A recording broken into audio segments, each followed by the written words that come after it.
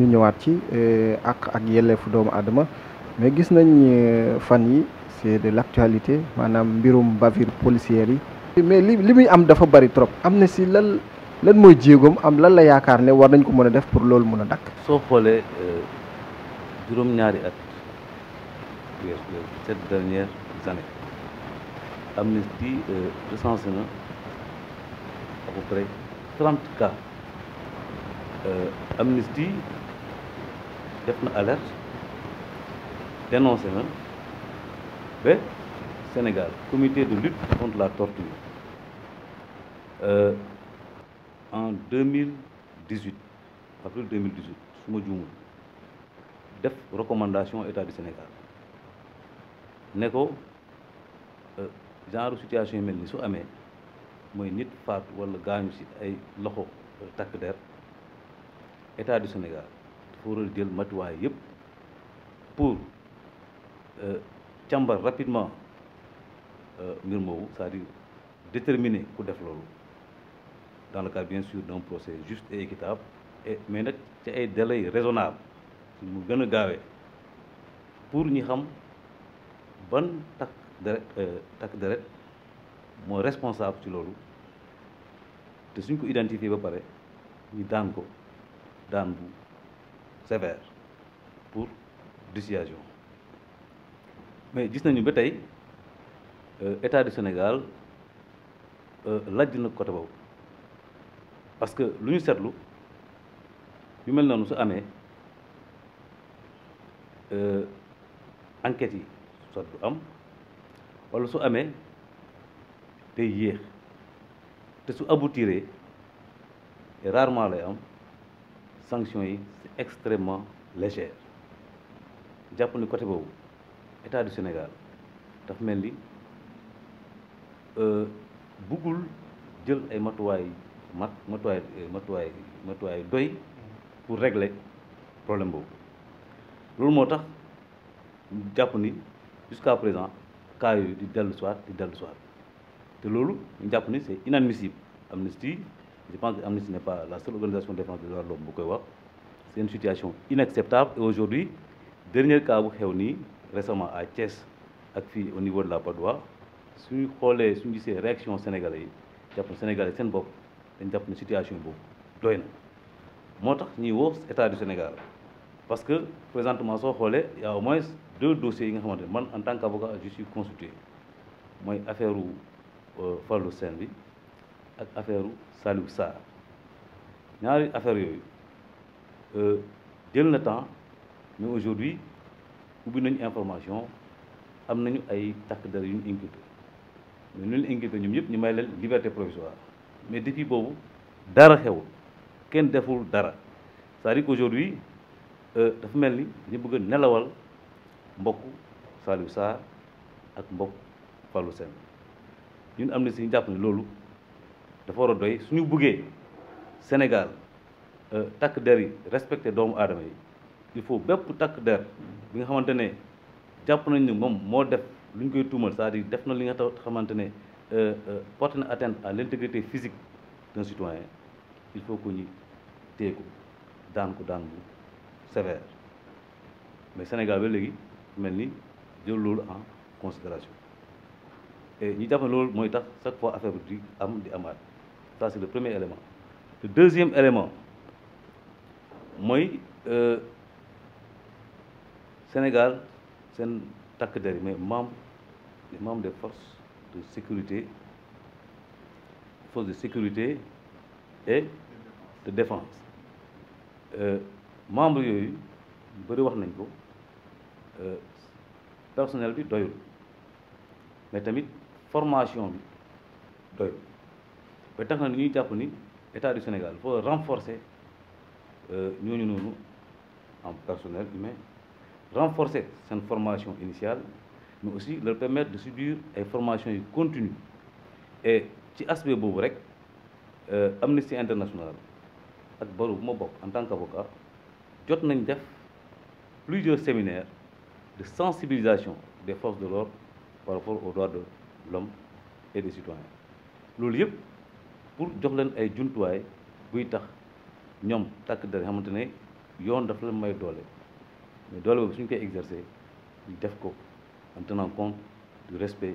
dû aux citoyens en tant qu'individu. ñu ñëw ba léegi ci wàllu également droits humains yaa ngi ko doon wax ci wàllu àq ak yelleefu doomu aadama mais gis nañ ni nit ñi nga xam ne la ñuy jàpp di leen teg loxo di leen denc maanaam les prisonniers ñoom itam seen àq ak yelleef des na récemment rek am na ku fa demoon muy Guy Marius Sagna bi mu génnee li mu wax doy na waar mais ñi ko wax aussi bëri woon na te amul kenn koo xam ne moo ko weddi mooy prison yi xat na am na pléthore nit ñi fay nekk nañ fay nekkee doy na waar bu ñu leen waree juger sax heure bi ñu leen di yee ba leen di yóbbu pour juger leen yàlla ni yàlla xam doy na loolu aussi lan la si ban jéego la ci am na si war a def. ban jéego la ci am na si war a def ak je pense que peut-être il faut dire yan jéego la AMNESTY nekk di def parce que soo xoolee kaaw Guy Marius Sagna parce que kaaw bu siiw la AMNESTY def na fa jéego yu bëri mooy daanaka constitué na avocat pour Guy Marius Sagna mettre na à sa disposition ses locaux pour waa mouvement FRAPP ak bépp organisation société civile bu bëgg a def manifestation pour la libération de Guy Marius Sagna jox leen seen locaux. AMNESTY dem na avec ses propres fonds ba organiser feneen fu dul à son siège benn conférence de presse je pense que fekkee nga ko tout ça pour réclamer la libération de Guy Marius Sagna parce que dañu jàpp ni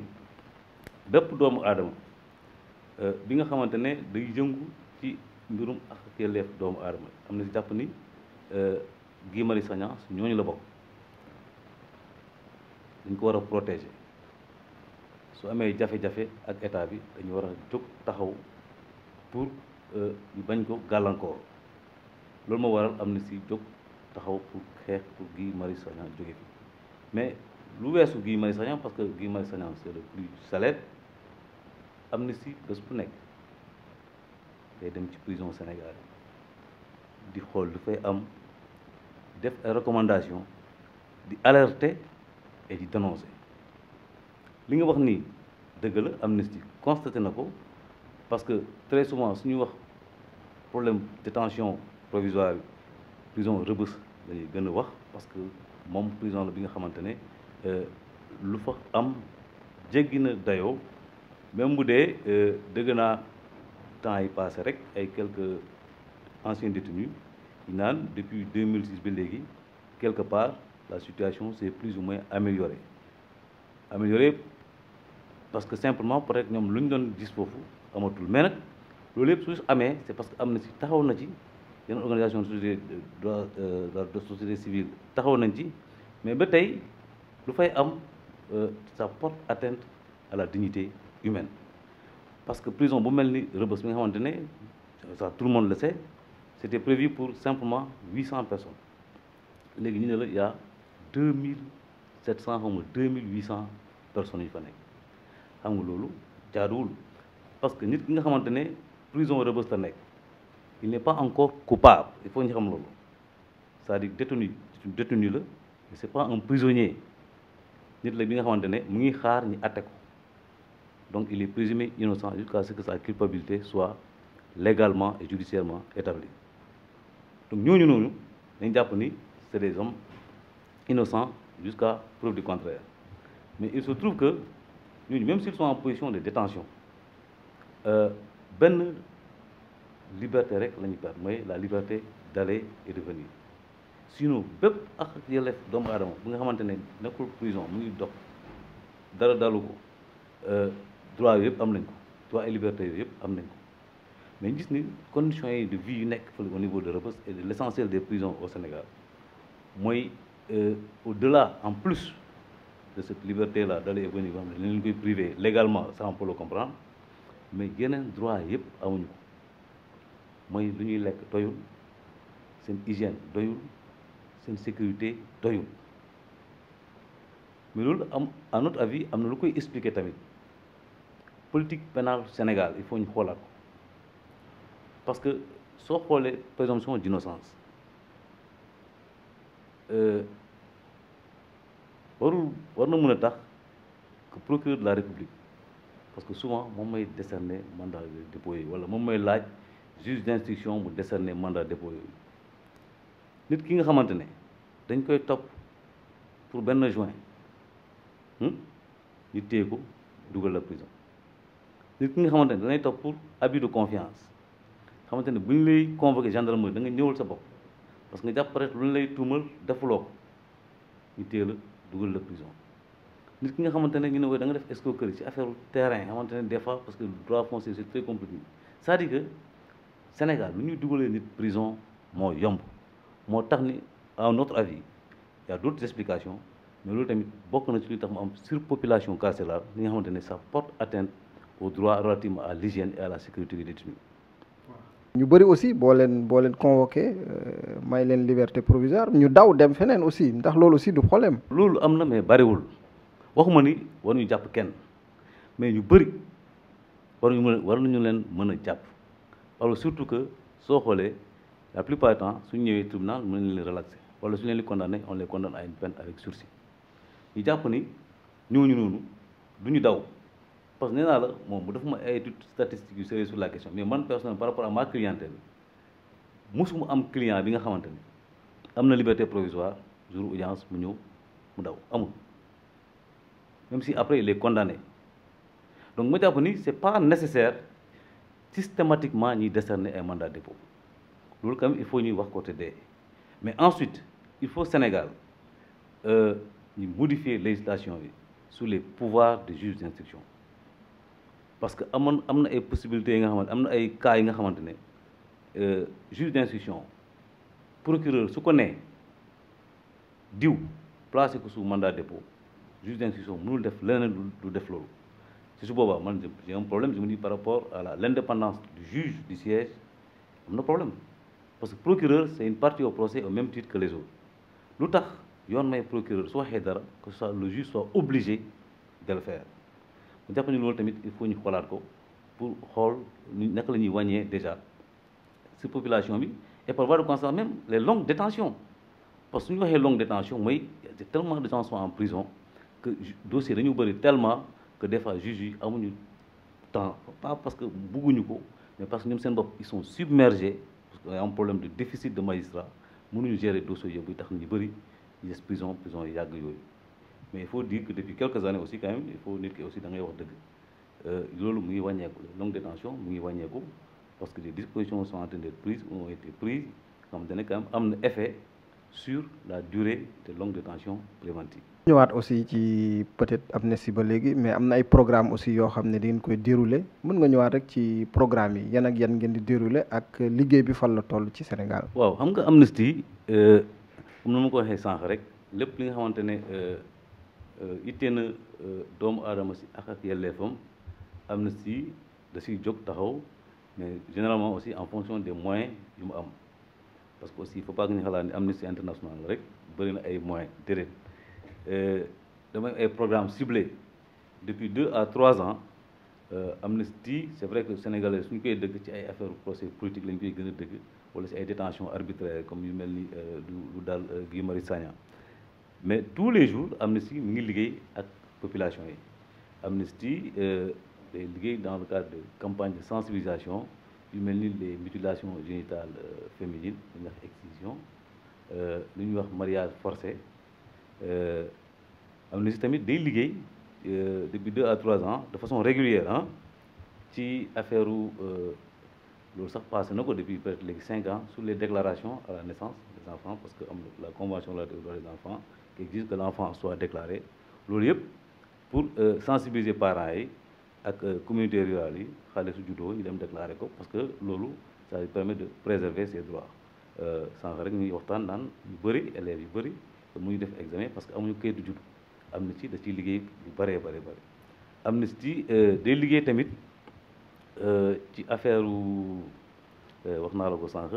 sur l'éducation école amie des droits de l'homme dañ jàpp ni ak yelleef doomu aadama kenn moomu ko nit ku nekk war na ko xam war nañ ko jàngal nga permettre ma foofu sur ce point ma wax ko nit ñi ñu xam parce que suñu waxee amnistie internationale dëkk tubaab bi juddu ñu waxee droits de l'homme ñu wax déclaration universelle des droits de l'homme mais il faut que nit ñi xam ni ak yelleef doomu aadama du tubaab bi ñoo ko fi indi avant ñooñu ñun nit ñuul yi amoon na ay charte amoon na ay charte yoo xam ne dañu tënk ak yelleef doomu aadama donc ñu bañ xalaat ni yëfu tubaab la donc il faut ñu jàngal loolu xale yi déjà xale yi xam ni ak yelleef doomu aadama du yëfu tubaab yi yëfu nit la waajur ak nit ku ñuul yëfu nit la nit muy ku ñuul ku njool ku gàtt ku xees muy góor muy jigéen yëfu nit la donc xale war na mën a xam loolu donc xale bi nga xamante ne à notre avis suñ ko jàngalee teel suba su nekkee takk der wala mu nekk avocat wala mu nekk journaliste wala mu nekk leneen fekk valeur yooyu mu intégré ko day gën a yombal respect ak yelleef doomu aadama ci dëkk bi donc ces axes principaux là AMNESTY da ciy liggéey lu bëree bëri AMNESTY tamit liggéey na et je pense que ba léegi le combat se poursuit par rapport aux sociétés minières. Je pense que l'affaire pétrole bi tey tamit va renforcer davantage politique AMNESTY sur loolu mais si sensibilisation parce que souvent zone minière yi il y a d'abord l'atteinte à l'environnement mais aussi il y a aussi l'atteinte des droits des populations sur leur environnement et parfois même sur leur santé donc AMNESTY da ciy taxaw di ci xeex et des fois sax ça va au-delà de ça parce que des fois c'est le droit au logement parce que des fois dañu leen bëgg a déloger yóbbu leen feneen loolu yëpp AMNESTY da ciy liggéey ñun ñi nga xamante ne seen xel dafa wàññeeku la dafa matadi ñu nekk prison wala ñi dox ci mbedd bi am na ñu mel parfois même ñu mën a agresser ay nit parce que simplement am na ñu ak seen xel loolu AMNESTY da koy métti parce que ay nit lañu dañu am jàngaro rek war leen faj loolu taxul nag ñu bañ a respecter seen ak yelleef et donc seen premier droit ñoom mooy leen faj pour ñu wër ñu mën a ànd ak seen sago xamante ne duñu gàllankoor seen bopp duñu gàllankoor keneen mais de plus en plus gis nañu prison ay nit ñi nga xamante ne am nañu ak seen sago ñu nekk foofu loolu du yoon foofu état du Sénégal dafa faillir parce que c'est vrai que juge ci yoon nit ki nga xamante ne àndul ak sagoom kenn waru ko daan article 50 lu ñuy wax la plupart du temps nit ki nga xam ne àndul ak sagoom bu muy def infraction kenn waru ko tëj mais le problème au Sénégal mooy juge bi mënul sukkandiku ci moom lu mu gis rek pour jàpp ni kii àndul ak sagoom il faut mu am ay expertise psychiatrique gis nañu loolu ça pose énormément de problèmes mooy loolu mooy état du Sénégal jël en compte cette partie de la population parce que mel ni y a pas suffisamment de médecins psychiatres y a pas suffisamment d'hôpitaux psychiatriques pour s'occuper de ces gens-là ñooñu seen place nekkul ci prison yi nekkul ci mbedd yi seen prison yi ci hôpitaux yi la leen war a nekk leen di faj leen di jàppale état dafa war a am ay mettre à la disposition de ces hôpitaux-là des moyens suffisants parce que ñu bëri ñu jógee ci ay familles néew ju doole amuñu moyen pour faire fay soins yi ak suivi bi état moo war a jóg jàppale ñooñu pour que situation yi mel ni bañ a am même su amee sax mu néew loolu. merci nga tàggatoo rek. waaw tàggatoo mooy maa ngi leen di gërëm bu baax a baax en espérant que l'expérience va se renouveler et am tamit yaakaar ni peut-être que lu mu wax ni amal leen nit ñi njëriñ jàpp na ni aussi lépp li nga xamante ne wax naa ko te mën na choquer nit maa ngi si jégalu suma intention mooy juste dire AMNESTY lu muy def liggéeyam c'est seulement pour l'intérêt des populations c'est pas pour ŋaññi état c'est seulement rappeler à l'état ses obligations vis-à-vis des populations merci.